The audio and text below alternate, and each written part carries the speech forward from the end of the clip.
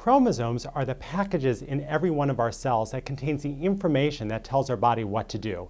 And most of us have two sets of 23 chromosomes. 23 come from our father and 23 come from our mother. And they're numbered in each cell 1 through 22, with the 23rd being the chromosome that determines whether or not we're going to be a boy or a girl. Most people with Down syndrome have 3 copies of the 21st chromosome, meaning that they have a total of 47 chromosomes rather than 46.